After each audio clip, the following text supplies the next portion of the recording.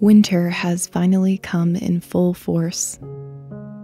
The lake is quickly turning to ice, and I've noticed the eagles have been busy, seeking to hunt one last time in the little pools of unfrozen water before a long, unforgiving winter sets in.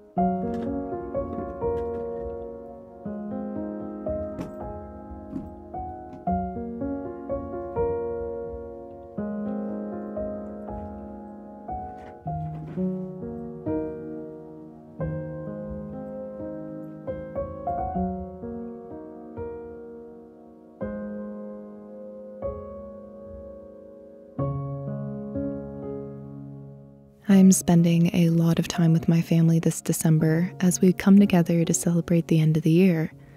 My mother spent well over 20 years following my father around the world to different military bases, and she has always dreamed of having a little house in a secluded area.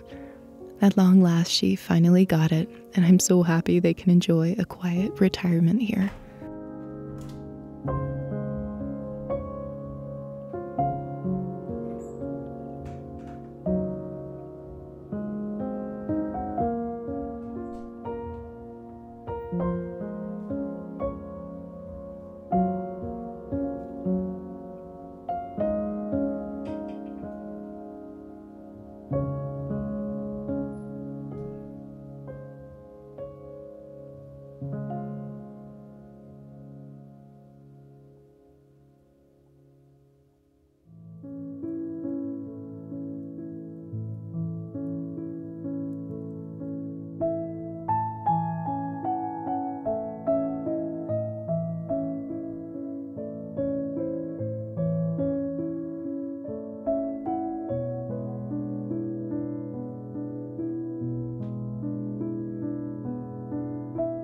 While I was at their house, I found a very interesting book. It was about mostly forgotten words that describe unusual feelings. For example, heartspur, which is explained to be a noun for an unexpected surge of feelings brought about by an ordinary thing. For example, a certain smell or the sound of a creaking door, a train whistle in the distance. I related to this and another word in particular known as anemoia. It means nostalgia for a time you never experienced. I really love this word. I can relate to it. As a child, I used to have dreams about a great forest full of light and color and a vibrance that seemed to pulsate to a heartbeat deep in the roots of the trees. In that place, I felt an overwhelming sense of love everywhere. That dream never physically existed, but it has stayed with me as a place I yearn for always. It is a memory that comforts me and reminds me to seek out the light, no matter how dark the winter days become.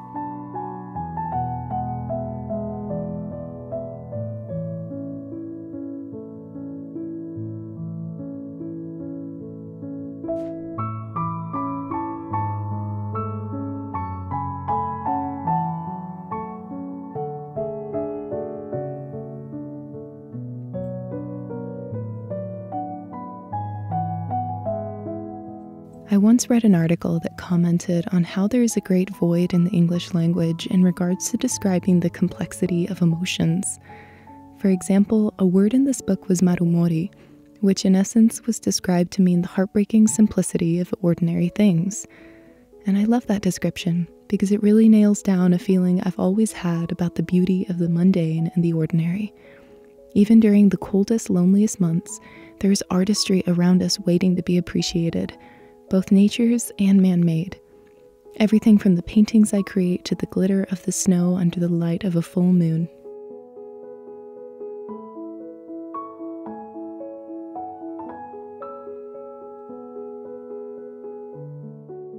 It is a heartbreaking sort of beauty when truly appreciated, I think, because it pulls us back to a time, perhaps when it was easier for us to enjoy simply living. Or another possibility, that it gives that elusive anemoia, a yearning for a reality we innately know yet cannot grasp. Our human nature will always leave us unable to enjoy the present every day.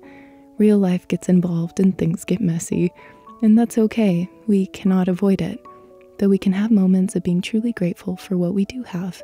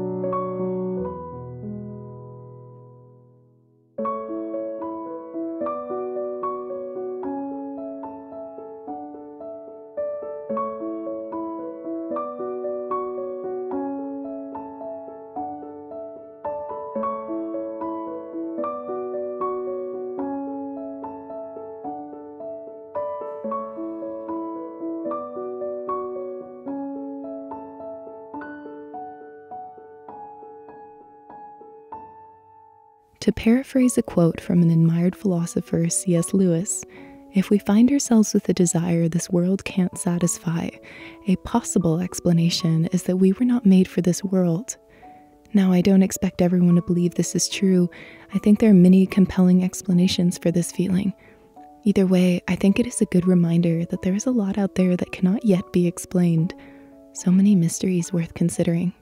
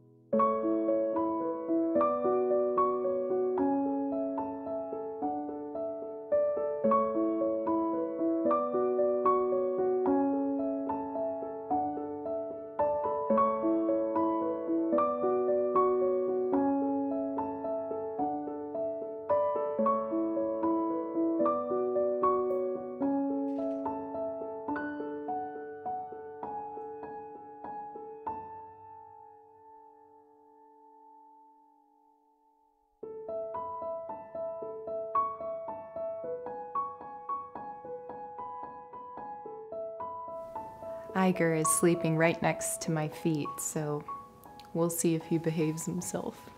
You gonna behave yourself? Yeah? Maybe. Oh my goodness. We got, gosh, it seems like a foot of snow in one day. It's amazing. It's just so beautiful, and honestly, I kind of just put aside all my plans just to spend some time enjoying it. The first snow is always just so magical.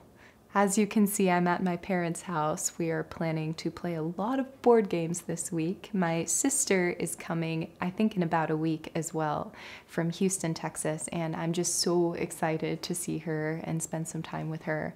We haven't seen her for a while now, and I'm just so excited for her to come over here and enjoy some snow, and we're hopefully gonna go sledding and hiking and skiing, and we'll see what we get up to. It's gonna be really fun. I've recently been reading about all the different traditions and holidays that happen this time of year, and it is just amazing how many are out there. I wrote down some of the main ones. I'm sure there are a lot more. There is, of course, Christmas, which is extremely popular. There's also, I was reading about Soyal, which seems to be a fascinating holiday. I don't know much about it, but I do want to learn a little more. Kwanzaa, Hanukkah, Las Posadas, which is a holiday I'd heard about, but I didn't realize how popular it was, so I really enjoyed learning about that one. And of course, there's also the winter solstice or Yule, and gosh, there's just so many other ones. It's so wonderful to learn all about all the different traditions and celebrations this time of year. It is so beautiful. You know, I've always thought that, you know, if we all celebrate the same things, then the world would be just so much less interesting and less full of interesting stories. So I've really enjoyed learning about all these celebrations this time of year. So if you are celebrating something this year, please let me know what you're celebrating. I'm very excited to learn about all these new traditions, some of them which I've not heard about before. Reading about these traditions got me more interested in reading some more Taino legends. I was reading a Taino myth about the son of a very powerful being in Taino mythology. The powerful being's name was Atabe, and she had a son called Jukaju. Jukaju wanted to give the darkness of the night more beauty, and so he went down into the deepest caverns and he took out gemstones, and he went up and he put the gemstones into the sky, and the gemstones reflected the light of the sun and moon and created the night sky and all the constellations and all the stars. And I thought that was such a beautiful way and creative way to describe the night sky and how in this myth it was made. I thought it was so beautiful. I think it is so important to have respect and reverence for these stories that were so important to so many groups of people in the past and sometimes even in the present. And I've just found a lot of inspiration from reading those old myths and legends from all over the world, even Celtic myths and legends. On my father's side of the family, he has a lot of European ancestry and a lot of Celtic ancestry. And so reading as well the myths of that area as well has been so fascinating, and it is so exciting to just connect with the past and connect with stories. Anyway, I'm just so excited to have my family together this month to play games and eat good food and make coquito and just have such a wonderful time. So it's gonna be lovely, and I am sure we're gonna get probably another foot of snow before the month is out. So I'm anticipating to be quite snowed in for a while, so that will be wonderful. There is a book I mention in this video called The Dictionary of Obscure Sorrows, and I thought it was such a funny title, but once I picked up the book and I started reading it, I found it to be incredible. It had so many interesting words and phrases that are rarely used or no longer used, or at the very least not used in the English language very much, and I found it really fun to read about it. One word, I can't remember what the word exactly was, but it pretty much was meant to describe the nostalgic feel that you get when you hear a train whistle in the distance, and how that often gives you a sense of wanderlust. And I thought that was such an interesting word to describe a feeling that I think a lot of us can relate to. I thought it was really fun. Lastly, I wanted to say thank you for all the wonderful birthday wishes. It was a really lovely week. I actually received some very meaningful gifts, and I have not been able to get in contact with all the gift givers. So if your name is Tammy, I want to say thank you very much for the gift you left for me. It was very meaningful and very unexpected and a wonderful surprise. And I have your name, but I cannot find any way to contact you and tell you thank you personally. So if you're seeing this, know that I'm very, very grateful. Also, a lovely artist known as Eve sent me a beautiful meditation orb that I will show you some images. It is so beautiful. I've shown her work before, but she sent me this one unexpectedly, and it happened to align with my birthday, which I don't think she intended, but it was really fun anyway. I just counted it as a birthday gift, and it was really lovely to receive, and it is just beautiful. So I will leave a link to her work down below in case you want to see more of her carvings. They're just absolutely gorgeous. Since I wasn't feeling too great, I've gotten quite behind on some replies and some messages I've been meaning to send.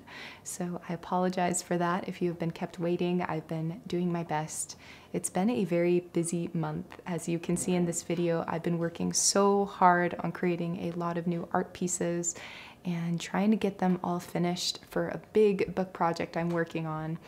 It has just been a huge feat, so I am doing my best and trying to get on top of things, but we'll see. Anyway, I hope you're doing well. I know that the holidays can be a sometimes difficult time for a lot of people, depending on what your family life is like and where you are in life and what your hopes are for the new year. I'm sending you hugs and hope that you can find some moments of peace and joy this month. I know usually it can feel quite hectic, but I hope that the new year will provide a lot of incredible new opportunities and some new beginnings and a time to winter and to come into the spring with new life and new excitement and enthusiasm. So I will see you guys soon. I'm sending my love. Goodbye.